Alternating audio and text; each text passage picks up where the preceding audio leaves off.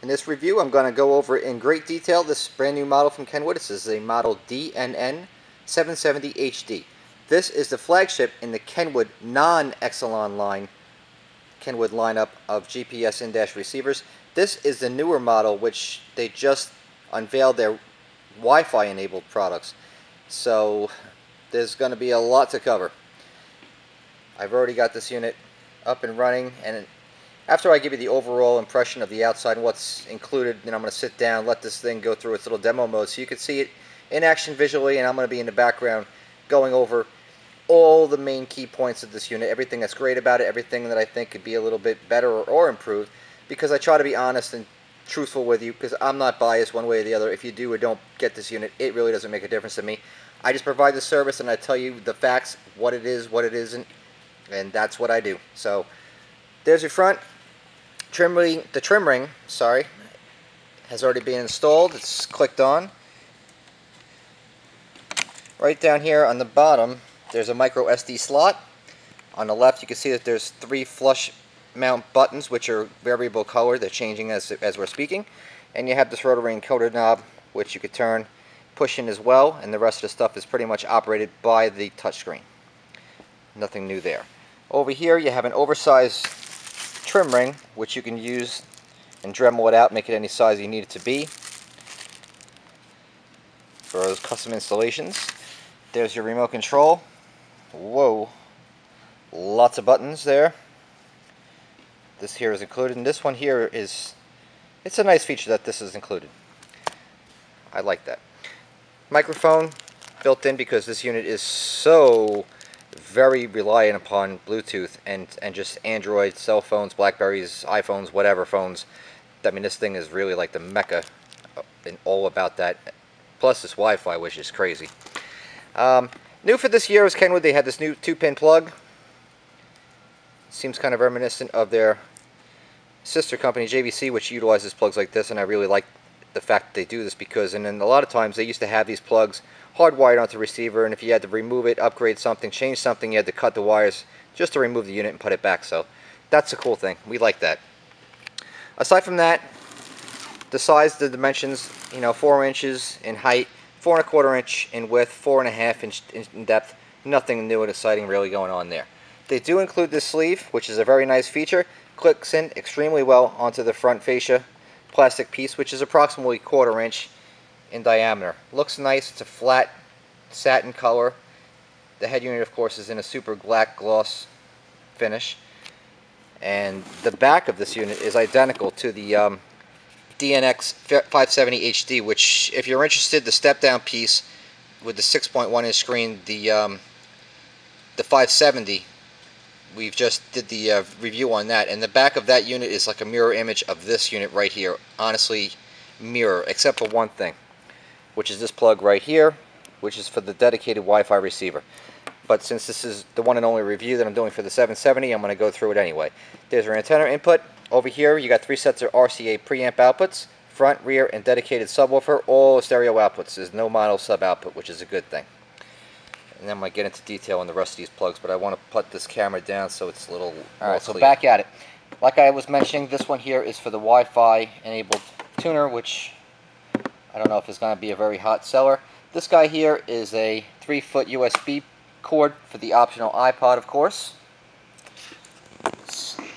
Up a little, back a little right there. Okay, this guy right here, interestingly enough, 16-pin standard Kenwood car stereo harness. This is no different than the same harness that they use in their basic entry-level CD receiver stereo, believe it or not, folks. Weird. Very weird. And also very weird is that the plug is actually upside down. When I first went to plug this in, I thought the radio was in upside down. I actually realized that the plug on the back of the chassis is upside down. But hey, whatever. It is what it is. But if you need to replace the harness, easy enough to do. These are, dime a dozen. You don't have to get some crazy expensive harness. That's cool. Now over here, you have plugs for the Maestro, and that's basically set up for expandability into cars that are set up with sync type functions, where your climate control, your heated seats, all your climate settings, all that kind of stuff is all built into your existing car stereo. The iDatalink Maestro module, if you were utilizing one of those, that interface, of course, paired with the proper firmware, you can install right into here, directly connect it through CAN bus in your car, communicate 100% digitally. Super cool stuff. So that's nice. 4-pin plug. That's the same plug I showed you previously for the reverse and the parking brake input. Brushless fan, GPS antenna. This here is your dedicated camera input. This here is your slave RCA video output. So if you were having a roof flip down monitor, headrest screens, whatever screens, right there.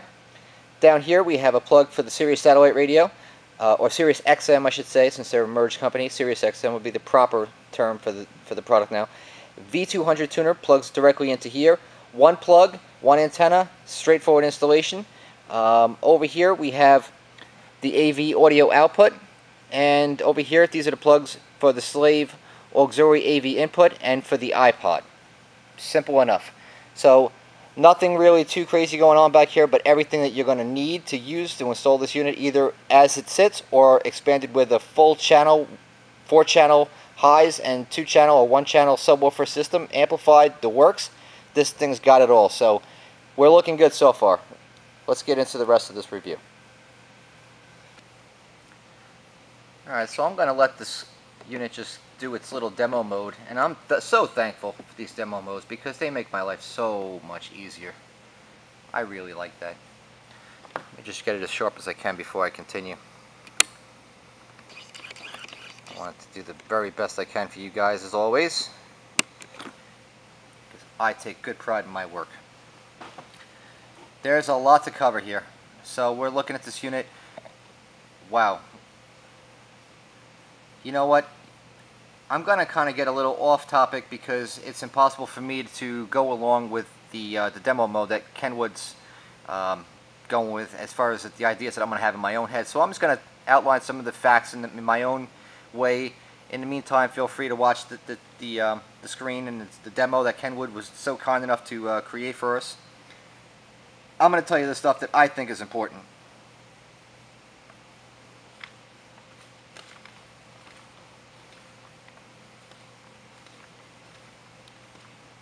In the meantime, just watch what they're talking about.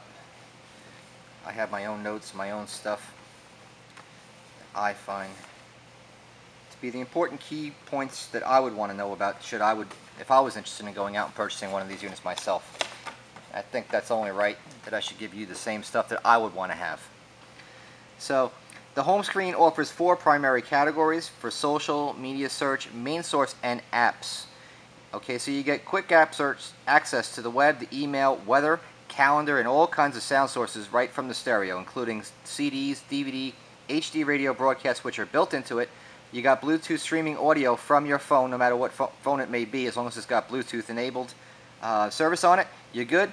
You got built-in music apps like Orpeo, YouTube, and iHeartRadio, with the option of the Sirius Radio, which I showed you in the back of the unit, the optional plug-in, I should say. You can pull up your Facebook, Twitter accounts, one finger to learn what your friends are up to, and you can use your voice to do a cross-platform search for music. Yes, you can actually use your voice with the supplied microphone. So, I mean, I just brushed on this unit, and already this stuff is getting crazy. So, in order to do that, just so you know, you simply say the name of an artist, and the receiver will search across all your connected sources, all of them, like thumb drives, iPods, cloud-based music account, which you have to enable, of course, for what's available, saving you the hassle of looking through all your devices for that one special song that you may have in your mind that you have got to hear for whatever reason at that moment.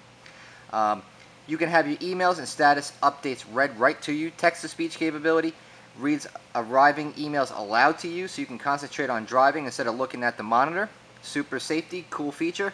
Also reads status updates on Facebook, Twitter, and RSS feeds you are subscribed to. And as well as that, your calendar events.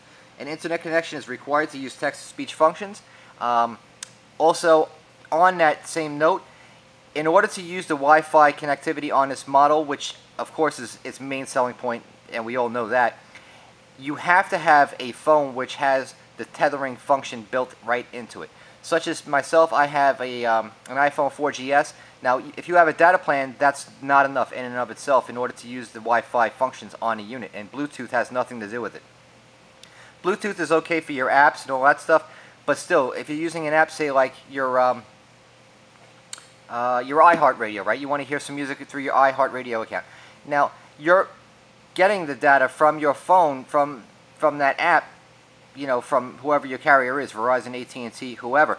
Now, all those megabytes are coming off of your data plan. So if you have some lousy data plan where you have only 20 megabytes a month and you're listening to 30 just on that one app, you're liable to pay for the additional 10 as an upcharge from your service. Now, aside from that, you also need to have the tethering feature, which basically means that you turn your phone into a wireless router to you know, it's like a hotspot. You're making your phone a hotspot, so you could transfer all your signal of your Wi-Fi to all your other Wi-Fi enabled devices, such as this unit right here.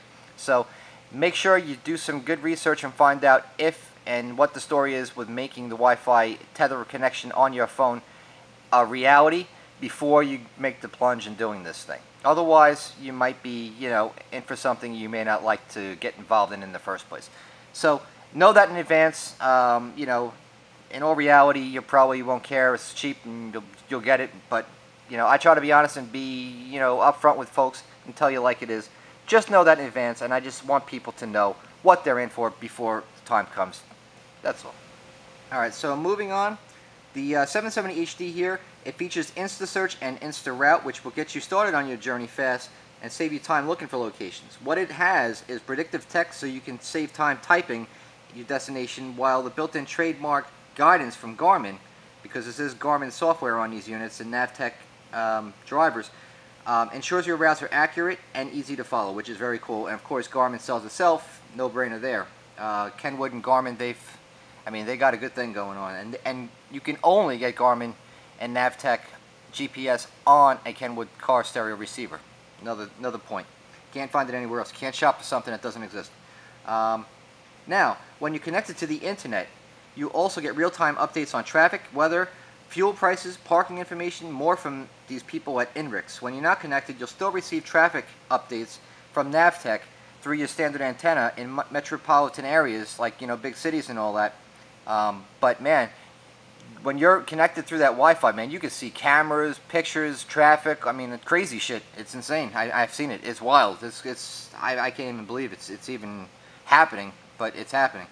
You know, you can map a route of your next journey through the secure website on Kenwood Direct, and I would suggest that you definitely do take advantage of getting their Kenwood app, because it really is robust and you need it for a lot of this media control. You can save up to 10 custom routes for one trip. I mean, you can actually modify your routes like you can on a real paper map, import it and use it on your screen of your car GPS, which is crazy, because as we all know, I mean, sometimes Garmin has its own, you know, little ideas of how it wants to take you, and sometimes you may not 100% agree with it. Well, now you have control of that, so that's really cool. And these road trips can be even more fun now, because if you connect it to the Wi-Fi using the Kenwood wireless link technology, you can share music, videos, the whole bit on smartphones, laptops. They have a tablet mount for a rear headrest for Kenwood's LZT700 7-inch screen, which is an option. It's coming out, and your backseat passengers could use it to enjoy audio, video content from others in the car wirelessly through the car stereo receiver. Wow. Its multi-touchscreen lets you direct the console's functions like they would on a regular tablet or a smartphone. It's nuts. It's crazy. And this thing works with everything. iPhone 2 to the 5 model, Android, pretty much you name it, you got it. BlackBerry, no problems. iDatalink Maestro, which I touched on for the new Sync and GM OnStar, no problem about losing any of your favorite conveniences, getting nav, better sound. It works seamlessly. So all your gauges, climate controls, distance sensors, tire pressure monitors, OnStar, all of that shit works. Uconnect systems for Chryslers, it just goes on and on and on. Car steering wheel controls seamlessly integrate. You just have to get the little adapter for it. No big deal. Another thing, the Kenwood Server requires a subscription, and this is something you will not find on the internet, and that's where I'm useful, because I tell you all this stuff. Kenwood gives you the first 2 years for free in the box. After that, it's $60 for 2 more years, so it basically breaks down to $30 per year after the first 2 years, which are a gimme feature from Kenwood. Thanks, Kenwood. Third year, they beat you with that $30 bill per year to have the service, and I'm sure you're going to pay it anyway.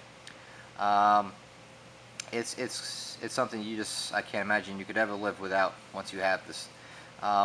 So aside from that, before I start getting hands-on with this unit, a couple things. 6.1 inch screen, 4 inches tall, built-in amp, 22 RMS, 50 by 4, which of course is not a reality. You know, 22 watts RMS, but that's at peak level, maximum distortion. Reality, this is going to best perform like any good high-end unit with an external amplifier. But if you're not that guy, it'll still sound great. Built-in Bluetooth, of course, no big deal. Built-in HD radio tuner. Built-in streaming audio apps for Orpeo, YouTube, and your iHeartRadio. Access to your email, your calendar, web browser, Facebook, Twitter, RSS, all that crap that you use on your phone anyway. Text-to-speech and speech-to-text for email, calendar, and social media updates. That's a whole nother video in itself, and I ain't even going to go there. You got access to cloud-based media for a personal digital locker account. You can share your media wirelessly through compatible devices. You got an online trip planning tool and a trip log. Built-in Garmin with InstaRoute and InstaSearch, as I mentioned. You got maps which are built in for US, Canada, Puerto Rico, and 6 million points of interest, 6 million POIs. You got the INRIX traffic and the other updates when connected via Wi-Fi, as I mentioned. Free lifetime Navtec traffic updates. Free for lifetime. That's cool. You got lane guidance and junction view, exploded sign views with the mapping when you're going on a GPS, which of course is nothing really new, but it is cool. It's nice. It's something to see.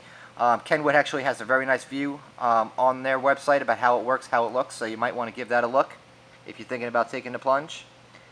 And I mean, audio video, I mean, what else can I tell you? The EQ I'm going to definitely go into because that's my kind of thing. We have a 7-band parametric EQ, high and low pass filters, which is just high pass filters, low pass filters, subsonic, you know, nothing crazy. Everything else, I think I'm pretty well touched on everything. I really just think the next thing we have to do is just get into the menus and show you how this thing interacts with your actual hand. So let's go and do that. All right, so what we're looking at now, this here is one of the few home screens. I mean, this thing is wild. First turn it on, you got your nav, disc, and your telephone right there. USB SD, iPod, which is not connected. There's your keypad for your phone, your mute or your standby button, and your HD radio. If you go this way, like you do on a tablet, right here is your network history, so all your Wi-Fi enabled products like videos and stuff like that go right there. Over here we got the Orpeo app, streaming video, iHeart Audio. There's all your other stuff. There's your live weather. There's your internet browser, again your phone, settings, texting, all your information, news, everything that's going on in the world right here at your fingertips, man. Crazy. I mean, it's insane. Very nice, nimble as far as, you know, when you touch it. Just be very careful that you don't hold it too long. Just real touch it, do what you got to do, and move along, you know. Because this unit here can be a little touchy. Or maybe it's just because it's new. I don't really know. But here's the stuff that I really talk about, like most of the time in most of my videos, because this is the stuff that nobody else ever wants to talk about. But to me, I think it's the most important. All the gimmick features, I mean, I could show you that all day long, but you know what? I'm not here to sell you something. I don't really care if you buy it or not. It doesn't matter to me. What my job is to educate you and tell you and share what my thoughts are and what the truth is and isn't with this unit. Wi-Fi, this thing is a whole nother video. Wi-Fi features, honestly, I'd really prefer to see you go to Kenwood's site and see the real deal with Wi-Fi, because I know I've watched it. They have a 15-minute tutorial video of how this Wi-Fi works. All the stuff that it does, all the stuff that it doesn't do. Like here, I mean, there's your route collector, which they're making custom routes on their home tablet using the Kenwood server, and they're downloading it from the cloud when you have a Wi-Fi enabled unit like your Bluetooth phone or whatever in your car, and bringing it right down into your car. And everybody, of course, drives one of those cars, a Lamborghini Diablo. I'm sure you do. I know I do. I mean, what's the point in driving anything else, right? There's your Garmin GPS. Look at that. Fuel prices, internet connection, find out all the information in the world you want to know about hotels and everything else in the world that's going around you. Crazy. Go to here, this guy's going to the yacht club in his Lamborghini, or whatever the fuck that thing is. A Ferrari. Look at this shit. That's cool, huh? Look at this dude. Unbelievable. He's in his car, he's got to get online. I mean, he's got shit to do, this guy, huh? Unbelievable. Alright, let's get back to reality, man. Holy shit. Settings. You watch this stuff, it's funny, I tell you. Audio setups. this is really the meat and potatoes. It's a stereo, right? So we want to know about audio setups. All right, so back to reality. I got a little excited there when I saw that Lamborghini and the yachts. I mean, it was like always women. It's like you got to get this radio turned into a superstar overnight once you turn it on. This unit here, it's very cool. I have to say it has some toys that I am envious about. I wish I did own in my own car. I definitely can see the point of having a lot of this stuff. It's nice. It really is. And I'll tell you, for an emerging new technology such as this Wi-Fi in a car, built into the server of a stereo, I give Kenwood a lot of credit for creating this whole cloud account, creating an app, creating all these several apps, all this connectivity and all this information. I can only imagine what the future is going to hold and how much more insane this technology is going to be. So you know what? I just don't even know if I can even do a review that's thorough enough to spend all this time with you folks on this one receiver. There's just so much to go over. But I'll tell you something right now. I can't find a whole hell of a lot that I don't like about this unit. I am impressed, especially for the price point of this unit. This unit has a lot to offer. My advice to anybody who's out there looking and interested in getting something like this, spend your time. Don't just rely upon my own tutorials or reviews, as great as they are, and then as wonderful as I may be. Look at Kenwood's information. Look at other guys' takes on it. Make sure you make a good, educated purchase, because there's a lot to cover here. So for now, that's my review on a DNN770HD. I hope it was helpful to you guys. Until next time, I'll see you.